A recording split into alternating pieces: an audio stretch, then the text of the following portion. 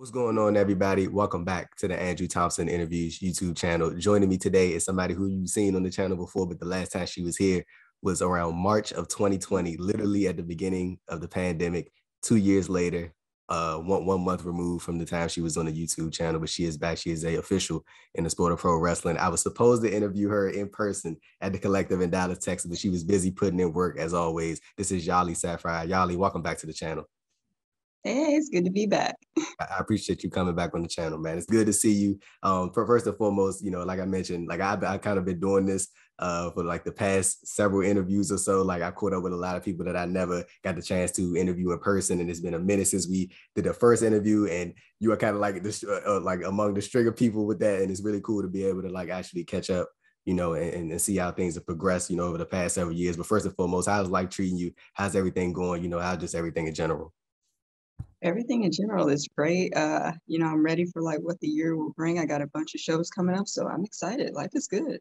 And we had literally just talked about before we started recording. I wanted to make sure I bring this up. When Yali was refereeing at the Mission Pro show at the Collective, she was standing in the ring, and I was on the I'm gonna say to the left or the right on a hard cam, and I was like doing the cross wave thing, and I had saw that Yali had like she noticed somebody, but I figured she didn't put the face to who was doing that, and she kind of was like, "Who the hell is that that's waving at me right now? Like who?" Like who is that doing this? And I felt like that was a funny little moment. And then, like you mentioned, you had later like realized that you can kind of put two and two together, like because I had messaged you previously, so I thought that was a funny little moment right there. Yeah, for sure. Like I didn't forget about you. Like I just, like I said, I got distracted before the show. I was like, I bet that's him. And speaking about that Mission Pro show, man, a lot of talent was there. Y'all had a great turnout. It was a raucous crowd, man. They came prepared, and they came to see a show. Like you had talents like Janai Kyle out there, Shaza McKenzie, Ali Catch, Thunder Rosa, of course, Holly Dead. An abundance of great talents out there. Talk to me about sort of the vibe at that Mission Pro show, that Bangers Forever show, and the vibe that you got from the crowd, the vibe from the people in the audience, and just how the overall experience was for you. I think it was really welcoming because most of the time the Mission Pro shows are kind of like down in the Austin, San Antonio area. So it was just great to see so many people turn out in Dallas to come and see our show and to be so supportive. And it was a hot crowd. Like I always love working in front of a crowd that's very interactive and just excited for the show. And of course, I'm always excited. Like my heart's racing just thinking about it. And would you say, is it fair to say that you were like a sort of a regular with Mission Pro Wrestling? Yeah, I was for the most part throughout the end of 2020 and early 2021. And then I took some time off because all the companies that I used to work for, here in Missouri started coming back. So I had to divide up my time with them to, kind of go back to my home promotions. That's what's up, man. That's what's up. And further speaking about Mission Pro Wrestling, man, like I think it's really cool to see that it's sort of turned into a touring promotion. Because I know at first it was primarily just based in Texas, but now they're starting to hit different states, and I think that's critical to the growth of the overall promotion. Like, so to speak to me as someone who has sort of been in the thick of it. I know you said that you sort of not all the way taking a step back, but sort of just to get back into the mix of your other promotions as well. But how cool is it to be? How cool is it, to see, the growth of Mission Pro and, to see it to turn from just, an independent promotion that was solely based in one area to it, really making the rounds and becoming, prominent and establishing themselves in, in abundance of different areas around the country. Yeah, I mean, it's really exciting to see because not only do those women who predominantly work in Texas get out more and be seen by other people, but we've also had the opportunity to like pick up other female referees like that are down in Florida or who maybe flew in from Maryland, like Becky Phillips, who, also worked with NWA with me. So it's only getting bigger and better. And like you talked about, refereeing in the St. Louis area. Talk to me about the St. Louis pro wrestling scene, man. Like, cause I know like a little bit, like dabbling it out. Like I know about St. Louis Anarchy, and there's like a couple other promotions, like some stuff that I've seen through like Fred Yehai and what's the guy's name, Jeremy Wyatt, a couple guys down in that area. But sort of brief people up about the pro wrestling scene in St. Louis for those who might not be familiar with it, and maybe even some of the promotions that you work for that people should probably check out. Yeah, for sure. Like there's nothing like the fans of St. Louis. Like they're just passionate about their pro wrestling, and then the wrestlers are even more passionate. Like every single time I stepped into the ring or with the promotion there, like everybody was just ready to give it their best and show the fans what pro wrestling was really about. But some of the promotions I worked for there are NWA, which was there for their pay-per-view. And then I also recently worked for Black Wrestlers Matter for their Yeah. show. Yeah, yeah. And speaking about, of course, speaking about St. Louis, and you mentioned it, that NWA EmPowerrr show that took place. What was that, man? Last August. That feels like forever ago. Like I'm telling you, it's crazy. Like now that I thought about it, like that feels like it's crazy how fast time is moving, man. Cause stuff that happened like maybe 6-7 months ago feels like a lifetime, ago. Yeah. But like that NWA EmPowerrr show, man. It's all women's event. Put together by Mickie James and those behind the scenes at the NWA. Like, so to talk to me about that experience and how cool that was and being in that welcoming environment. And it seemed like it was just like a camaraderie type feel thing. Like everybody was there showing love. It was just like a everybody of course was there for the pro wrestling, but it seemed like a really just everybody coming together and to uplift women in the sport of professional wrestling. Talk to me about that from your experience and just how cool it was to sort of be involved in in the thick of all that. Yeah, like it was literally an empowering experience because like right off the bat, Mickie was so welcoming and so kind. Like she would speak to you as if you were a friend, like she had known you for years. So it was just like mind blowing, like, oh my God, this woman that I saw as a kid is like right here in front of me, like she knows my name. Like it was crazy. Like everybody there was just so supportive. Even the men in the locker room, the male referees, they were just so supportive, so helpful. Like it was like a family. I was saying, and I know at that event, Awesome Kong had her surprise announcement of her retirement, and like even Mickie James was talking about, she was like, nobody knew that she was gonna come out and do that. Like of course they knew that she was gonna, like there was a very small circle group of people that knew she was gonna appear, but they didn't know what she was gonna say. And like they said like everybody was just like okay, like she just like announced her retirement. Like what was sort of that scene, sort of set that scene for me, as far as your perspective and hearing the announcement that Awesome Kong decided to call it put a bookmark on her illustrious in-ring career, man. After so many great moments in the early TNA days. She had a run at WWE, of course, and a brief run at AEW, but I think a overall standout career, Hall of Fame career for Awesome Kong. Like what was it like? So to set that scene for me, man, in sort of the backstage area, as Awesome Kong made that big announcement. Okay, so first of all, I remember sitting in the locker room and just seeing somebody come in with a towel on their head, and I had no idea what was going on or who it was. So at first I was like, okay, that's weird. But you see somebody for so long, you're like, okay, I think that's that person. And then you see them and it's like, oh my God, you of course introduce yourself and it's an exciting moment. But fast forward to the actual moment before she announced her retirement. Like I remember standing in the locker room watching on the monitor the whole thing go down. And like after she announced it, like there was just so much emotion backstage. People were crying. I got teary-eyed. Like it was just like you never want to see the wrestlers that you saw as a kid like retire, but like you said, she had such a long and a great career, and it was just I don't know, it was just a magical moment. It was just an emotional moment, and but I'm glad that I got to be there to witness it, and I also had the opportunity to kind of just sit and chat with her after the show was that's over. Cool. Just kind of like talk about everything from like her wrestling career to Glow and like just everything. She's an awesome person, a wonderful human being. I swear, Glow is like probably one of the most underrated pro wrestling like series. So it's a great series, man. Like I'm kind of disappointed that they got canceled. Like, cause I remember that show was like literally, I think they were about to start filming like right before the pandemic started, and then it just it's unfortunate, man. One of the many unfortunate things, unrelated to like sort of the real world stuff, like we talking about entertainment wise, stuff that got canceled because of the COVID-19 pandemic, man. But like you sort of touched on it a little bit, but like sort of further dive into like the camaraderie there within that locker room there, EmPowerrr. Like you mentioned, there were abundance of different female referees there as well, man. Like I'm pretty sure that just that overall experience had to be one that that's going to be one that's probably going to stick for you for a long time. And also the prospect of Mickie James has openly said that she's had discussions with Billy Corgan about there being an EmPowerrr 2, and August ain't too far away. So I think that would be sort of cool, for them to run it back if if that's something that would be plausible. Yeah, that would be absolutely awesome because like everybody there just connected so well. We all worked so well. Like I remember after the show was over, like everybody was just hugging because like Yeah. they made history. It's so weird. Like when you're in the moment or when you're, leading up to the show, you're like, oh, it's another show, but it's a bigger deal because it's a bigger promotion that has so much history behind it. But like when you're actually like at the end of it, like seeing everything that you've done and everything that, all the turnout and all the comments and the Twitter posts and all this, it's like, wow, this is such a huge deal. So if they bring it back again, I'm excited for it, regardless of whether I'm on the show or not. Right. I'm excited for it, and they got my full support.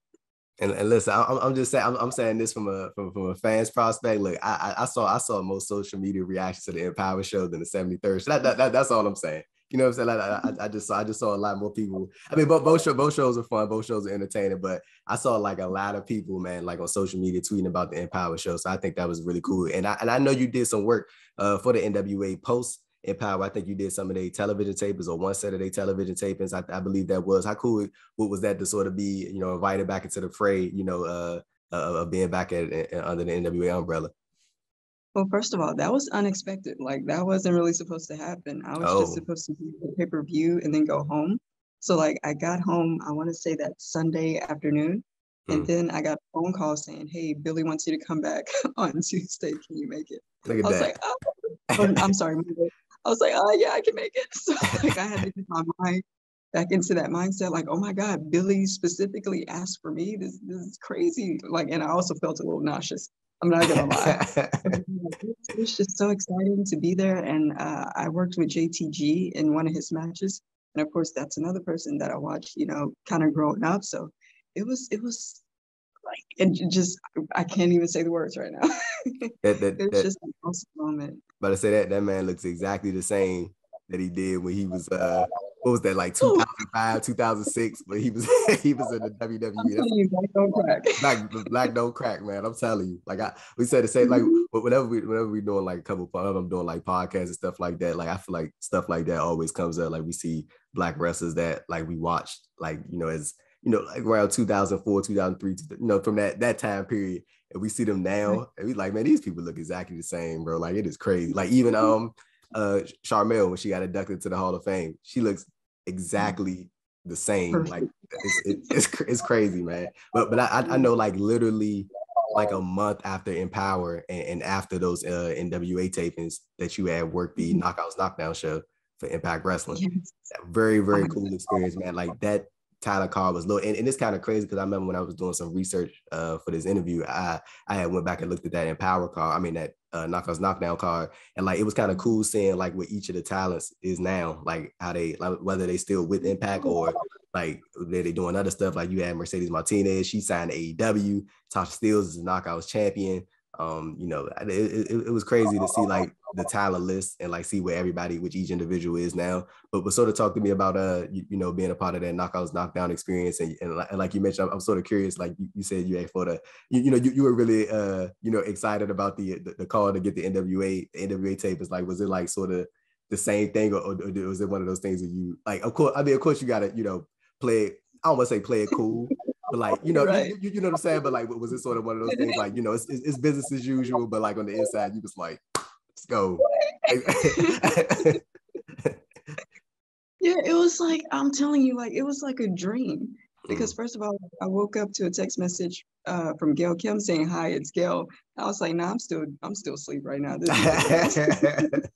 Like, I thought about it, and then 5 minutes later, I look and like I was like, "Oh my God, this is crazy! They want me to do Impact Wrestling," and I was still kind of on an emotional high from working with NWA. So I was Mm. like, "Oh my God, what is life right now? This is crazy!"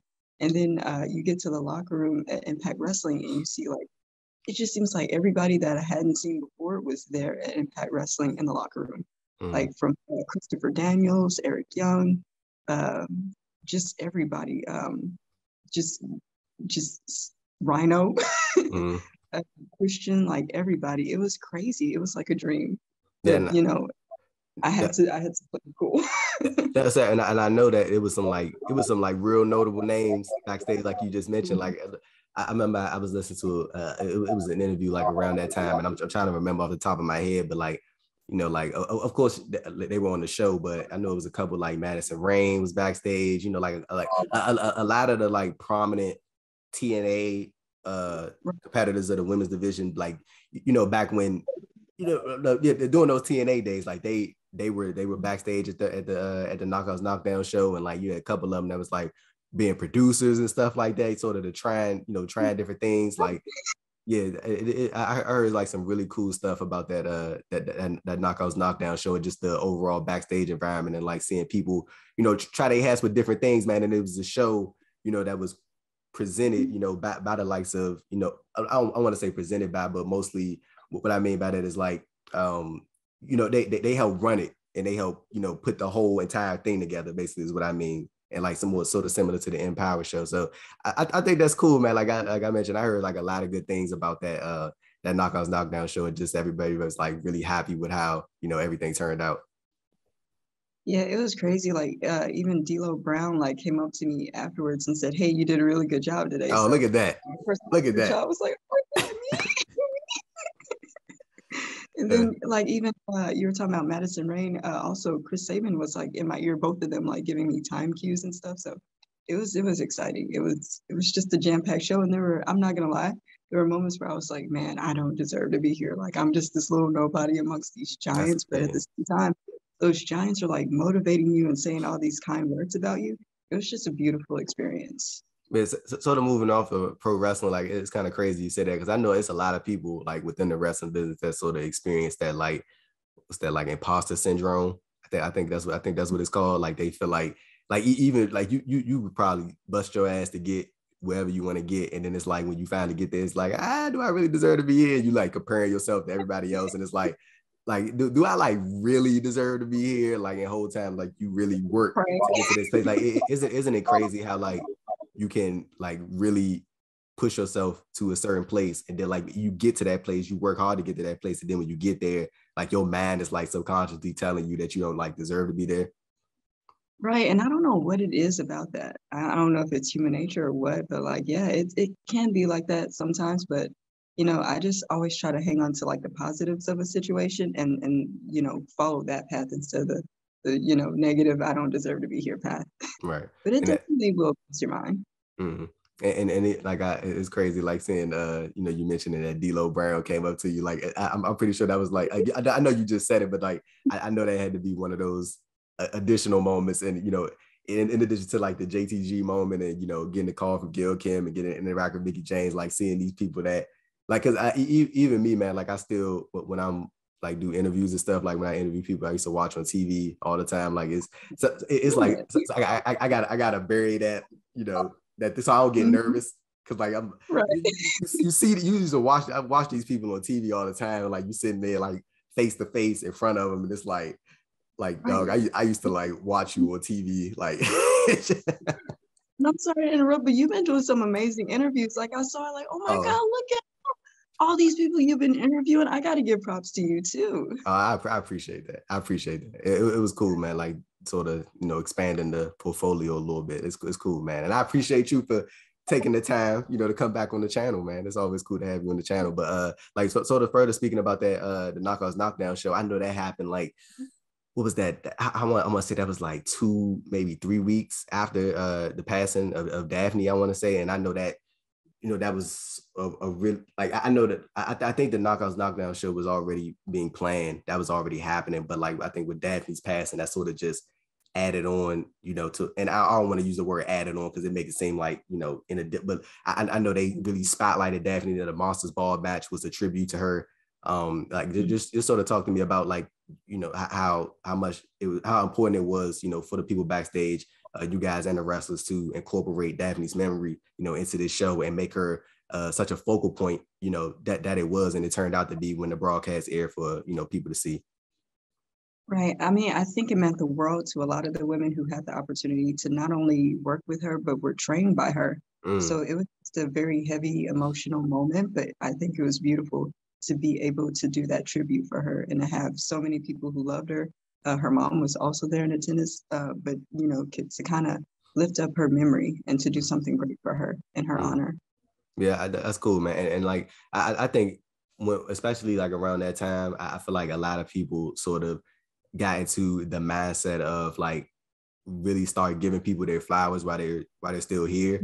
Like, and I especially noticed that around the time of Daphne's passing, because it was a lot of, even like probably like it was like an abundance of like women's wrestling fans that I follow that, you know, really were inspired by Daphne. And, you know, they sort of took different inspirations from her and seeing her, you know, in her heyday. So I think that was like around the time when people was like, you know, we got to start, you know, why these people are here. You got to start like telling them how you feel about them, like forget, like, and even like, I'm pretty sure, as you know, from being in the wrestling business, like, you know, I want to say everybody, but a lot of people were sort of discouraged from, you know, hey, don't take that picture. You don't want to look like a mark, or, you know, whatever it is. Or like, and people sort of have that mindset, but I feel like now, like that is sort of shifted, man. Shifted like in a more positive direction. Like if you see somebody that you used to watch when you was a kid, man, go take that picture, man, because you never know when you're gonna see him again. You know what I'm saying? Look, I think it's really cool that we sort of changing that sort of mentality, like within pro wrestling, of like, oh yeah, you don't want to look like this, or you don't want to appear to be like this. Like, man, if you like, go take the picture, man. Like take the picture, take the selfie, get the interview, like whatever it is. And even if you don't, just go say hello. You know what I'm saying? Like, because you just never know when you might be able to see these people again. So I think it's cool that we sort of, you know, that sort of mentality is sort of moving to the wayside a little bit. I think it's good for everybody overall, and I think it's also good for you guys, the officials, the talent, the staff, you know, to sort of be able to like while being able to do your job and still being professional what you do, while also being able to actually like enjoy what you do and still live in the moment as a fan. Yeah, for sure. Because I remember when I was still in training, one of my trainers, I posted a picture of myself and a couple other guys that were at the training school. And I posted it on my Facebook page, and they told me to take it down because it would make me look like, you know, a fan or this, that, and the other. I didn't care. I was like, okay, exactly. Well, if you don't want to see the photo, I'm just gonna hide it so you can't see it. Everybody else can still see it. Right. But like, I've never understood that. Like, if I see somebody that I want to take a photo with or post it on social media, like I'll do it. Right. Like, I don't believe in like trying to control what people do or trying to tell them how to live their life or how to celebrate or brag about someone that they appreciate. Exactly. You know? Talk to them, y'all.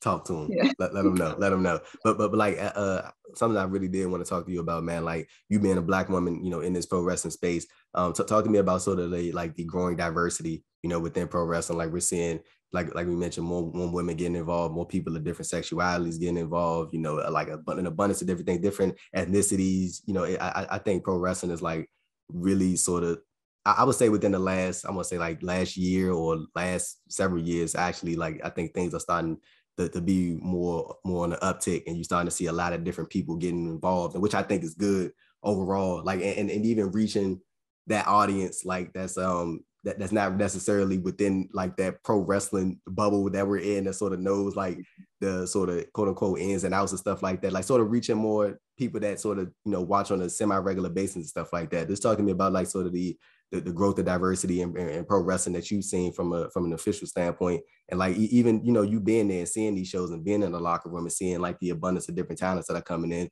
you know, from different parts of the world. You know, I think it's cool that, you know, pro wrestling is becoming more diverse, and even the audience, man, that's watching is becoming more diverse. Yeah, I think it's a beautiful thing. Like, if anything, it's just going to make pro wrestling even better because, like, people who fit into a certain stereotype or a certain group of people are going to be able to, not stereotype, but a certain, you know, group of people are going to be able to, like, show who they are and say, like, hey, anything is possible regardless of what you look like, who you love, what you believe in. Like, it's just the diversity makes things better altogether. And especially as far as like referees, like we're also seeing a change there, which is, like I said, it's only going to make things better. I tell y'all, I always want to ask you this. I didn't ask you this last time, but like, would you ever referee? Would you ever consider refereeing a death match? Like, would you like to? Or have you refereed a death match before? Like, or since we last did the interview? I haven't, but I mean, you know, I've done everything else. That's the only thing I haven't really done. So it would be exciting to do and scary, I'm sure. But yeah, it'd be exciting.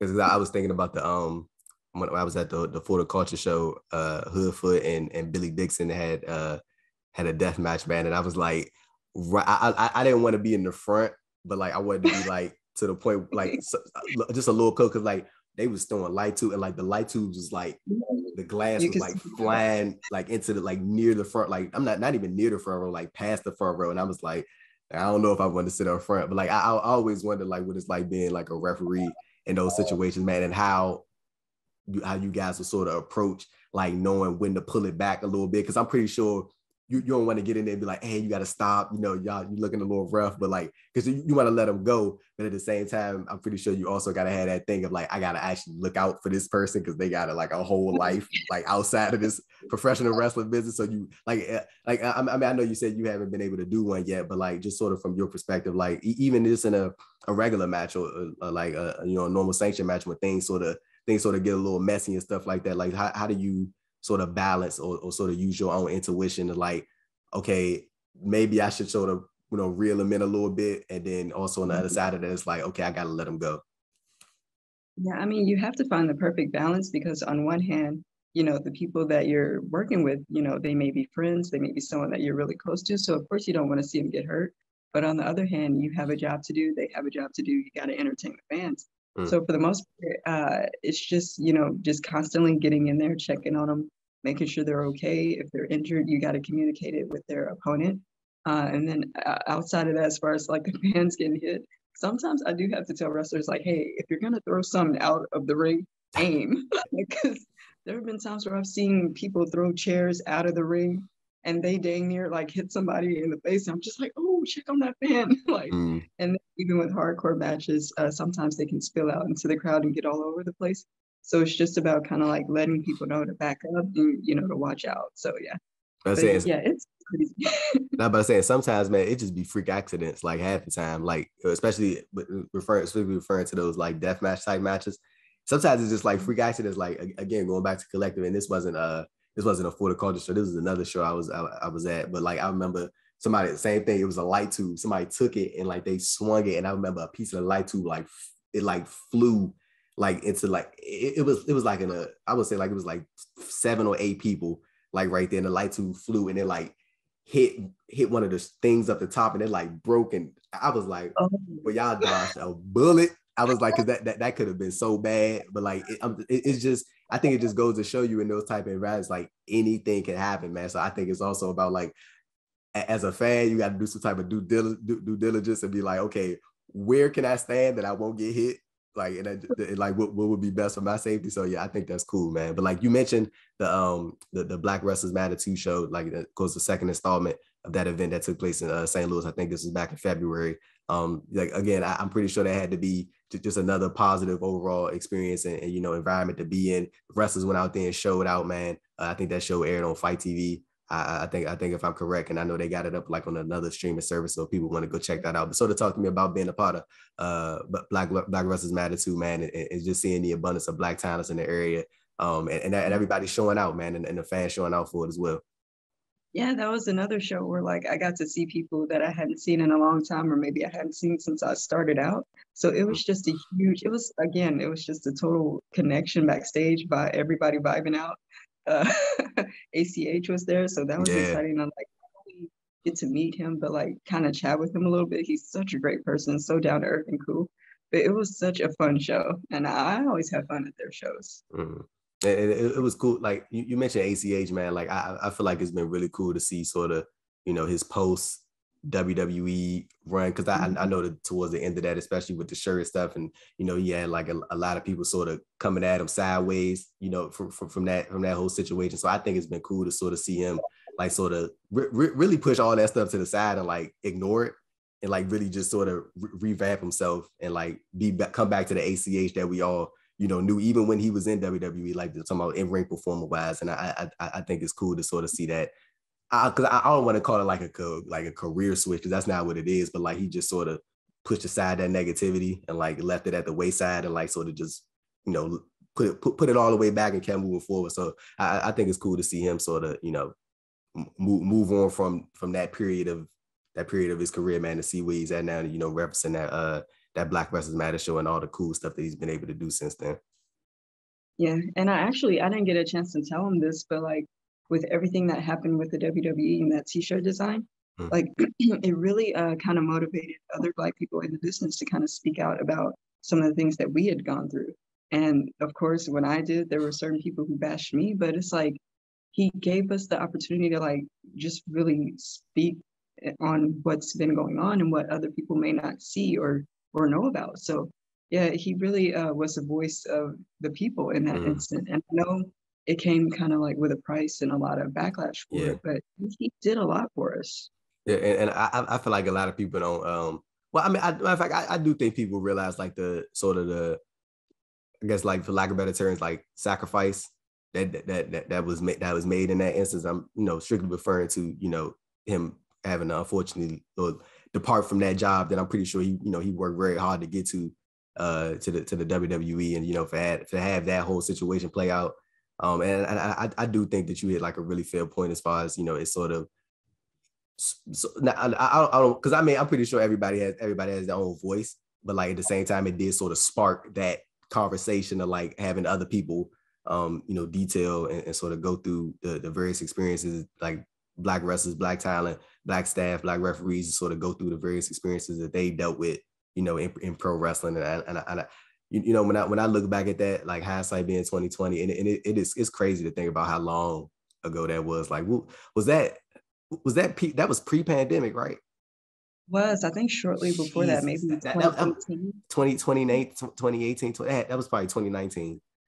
Jesus Christ, that was 2019, because that was pre-pandemic. But yeah, man, like seeing how things have progressed since then, like I really think that, like, of course, from a hindsight perspective, I think that did have a positive effect in terms of like Black people in professional wrestling, like no longer doing this like standing by idly shit. Like we not doing that no more. Like I'm talking about as far as anything, like whether it's a comment, anything of the sort. Like and even I remember like I do feel like there at periods, like there is a point where you have a lot of Black talents professional wrestling that I like sort of get criticized more than other talents, like and it's like kind of overbearing in a way. Like even something as simple, like I remember when Sharmell got inducted into the Hall of Fame. I saw an interview that one of her close friends did, Kelly, and she was talking about how like Sharmell had like an abundance of like people going on her social media pages and telling her that she didn't deserve to be in the Hall of Fame and like all this, I was like just being like hella negative towards her. And she was like, that it kind of got to Sharmell, and like sort of that imposter syndrome sort of came, and she was like, do I really deserve to be in the, and I remember I had a conversation with somebody like this. It ain't no offense to nobody else that's in the Hall of Fame, like, because I'm talking about like when you look at everybody that's in that Hall of Fame, like I'm talking about everybody, you can make a case for an abundance of people that quote unquote don't deserve to be in there, and I'm like, but y'all singling out this one lady because for what? Oh, yeah. You know what I'm saying? It's a lot of stuff that don't add up, man. But I definitely think, harkening back to your point that what ACH did and what he said sort of, I would say like open the door further, for people to just straight up just say what they feel. And I think overall that's a cool thing. But sort of going back to your refereeing experience, Yali, like I know last time we talked, we was like sort of going over things that, sort of some of the wildest or craziest things that have ever happened to you in ring. Like I know you mentioned like some people like diving off at like cages and, of course, people getting all bloody and stuff like that. Like since then, I'm pretty sure you've had more experiences like that as you've been able to travel the country and stuff like that. What are some of the more, it don't necessarily have to be wild, but sort of funny moments or, things that have happened to you or things that you've been a part of in ring? Maybe it even involves, fans doing some crazy stuff, because, fans, they jumping in it too, man. So yeah, I mean, every now and then, like a fan will try to throw someone into the ring, but I've gotten used to it by now. But like some of the crazier things, like people have like gotten major concussions, bones have been broken. I did one outdoor show, I remember, where a snake started like slithering outside of the ring. Yeah, it was in the middle of nowhere in Oklahoma. Oh, brother. Yeah. The rattlesnake, like, one of the people, it's because it's Oklahoma, I guess they're used to it. One of the people that's just like killed it right during the match. They had to be used to that. Like that probably was like, oh, it's a snake, rattlesnake, whatever. Yeah, that probably would have been my last day. I'd have probably left.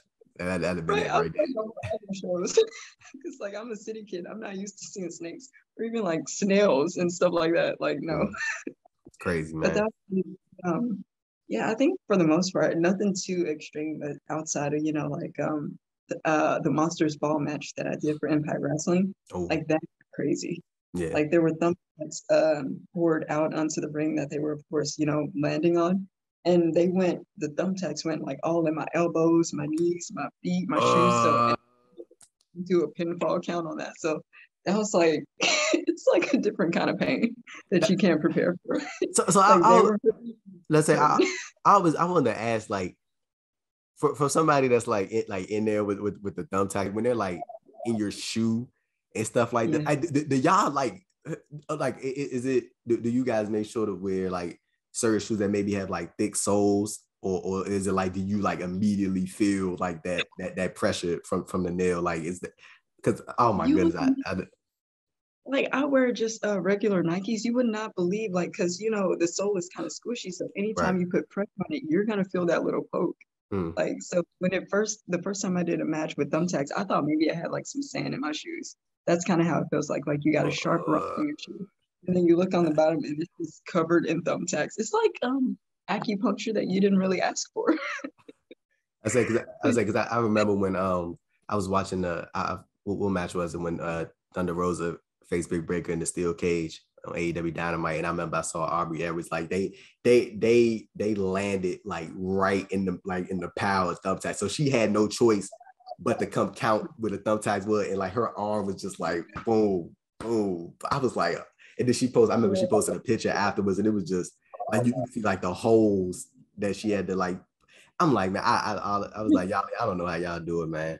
I don't know how y'all Right, like do it. Like, yeah, like after that Monsters match, like I went to not Brian Hebner. I went to Brian Hebner after the show. I was like, hey, I was kind of swiped some of the tags out of the way before I counted. Is that a bad thing to do? Like, is anybody mad at me for he's like, I was about to say, but man, he, because I about to say you like, having to like slam your hand mhm, and man, like I'm yeah, pretty sure like on top of that, like when you got to go down and make the count, pretty sure like probably hit the knees or the legs or anything like that. Man, I know that probably got to be like yeah, we'll never one of get those, but one of those like crazy pain. But is it also a thing of like the adrenaline is going, so you're not really like kind of. I feeling mean, it, but you still feeling it? kind of, because like I wear knee pads in the ring. So like you feel the poke, but at the same time, it's like mind over matter. It's like, what do I have to do right now? Let me, do my job. But then afterwards, it's just like, dang it, why did y'all have to bring thumbtacks to the ring? Like I'm bleeding right now. I'm about to say, and they went all out in that Monsters Ball match too. But they They did awesome. yeah, they definitely did. They definitely did. But y'all, I want to ask you this, and like this is just you got to answer yes or no, or you give us like a detailed answer. But like, have you ever at any point in your career ever considered getting in the ring just one time? Have you ever considered it, or like have you ever thought about it, or is it like one of those things where you just like, nah, I'm good. Y'all can have that. I'm gonna stick to what I do. Right. I mean, there are moments where like I've gotten to hit a stunner on somebody. I've gotten to like, Oh, slap somebody. So those are always there you fun, go. but at the same time, it's like, okay, I gotta go to work tomorrow. I'm not trying to be in pain. Y'all could have that. Y'all are good at it. I'm good at ref and I'll stay in my lane. It's a good lane. I know where the lane turns, like no. But like when I was younger, yes, I wanted to be a wrestler, but now that I'm older, like I'm 32 now, my body's like, hey, just take it easy, just be a ref. I'm about to say, yeah, Yali's being very modest right now. Before we started recording, she told me she's doing a death match. Y'all watch out for that. If you're excited to see that, man. But I'm just joking, man. But Yali, I do want to thank you for your time. It's always great talking to you. I really wish that we could have did this in person, but you know what? I'm gonna probably catch you hopefully in the future, sometime in the future. Hopefully at forever Mission Pro comes to the East Coast or something like that. Hopefully I see you there, or might see you next year in LA. You never know for WrestleMania weekend down there. So, but y'all, I do want to thank you for your time. Happy to see you making the towns, man, and all over the place and doing a variety of different stuff. Please, if you got anything to plug, let's get your social medias, Twitter, Instagram, merchandise store link, anything you got. Let's make sure we get that plugged, and I'm gonna put it in the description of this video. All right, so y'all can follow me on Facebook, Instagram, and Twitter at the Female Ref. And then also, is it okay if I promote some upcoming shows? Okay, so next weekend I have Chaotic Kingdom Wrestling in Sherwood, Arkansas. The Saturday after that, I'll be at New Breed Wrestling in Fulton, Missouri. And then at the end of the month, I'll be working with Brandel Wrestling in St. Louis, Missouri. There you go. There you go. There you go. Make sure you go check out. Make sure you go support her. Go follow her on all the socials. Check out her merchandise store. Go support her. Go cop some merch from the one and only Yali Sapphire. Ladies and gentlemen, I'm Andrew Thompson of the Andrew Thompson Interviews YouTube channel. Signing off for Yali. And we are out. Peace.